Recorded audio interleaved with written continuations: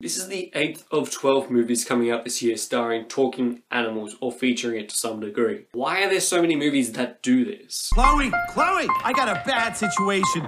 Katie brought home a psychopath from the pound. I don't even have a bed now. I'm sleeping on the floor, like a dog. The Secret Life of Pets is the latest animated movie done by Illumination Entertainment, and it stars Louis C.K., Kevin Hart, Eric Stonestreet, and Jenny Slate. So Louis C.K. is a dog named Max, and he lives with his owner by himself, and then one day his owner brings home a new dog named Duke. And then they escape and get caught up in this underground anti-human ring run by a bunny voiced by Kevin Hart, and Max and Duke are just trying to get home to their owner. I would say as a negative of this movie, it's the plot of Toy Story with the rescue mission from Toy Story 2 and the underground syndicate from Toy Story 3. Except it's not toys this time, it's pets. The animation though for this movie is beautiful. When I saw the budget for the movie and compared to how good the movie looked, the animation is really beautiful. And I thought that the opening shot of New York is a great showcase for the animation. In addition to the opening shot, the sound of the movie sounded brilliant. I don't know whether it was the movie or the cinema, but it sounded great either way. The voice acting I also thought was really interesting, because I do think it's one of the more difficult acting things to do. I thought that the casting for the movie was really good. Louis C.K. as Max was fantastically cast, and he is sarcastically great. And when I say that, I don't mean it sarcastically, I mean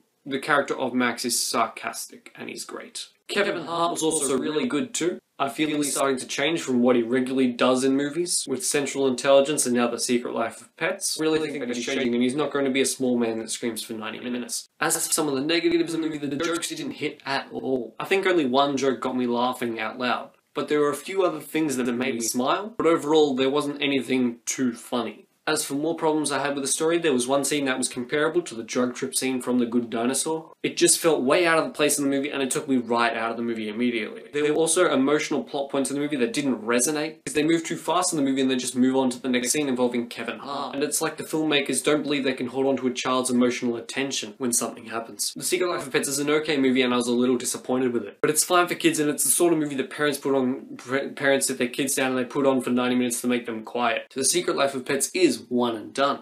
Having seen The Secret Life of Pets, what did you think of it? What's your favourite movie featuring talking animals that came out this year? Let me know it in the comments down below. Like the video if you enjoyed it, and subscribe to become one of the Platypus, and I'll see you guys next time. Bye. Oh wow, you made it to the end of the video. Good job. How about you click that subscribe button for more content? Or click one of these two videos. You know, either one's good enough.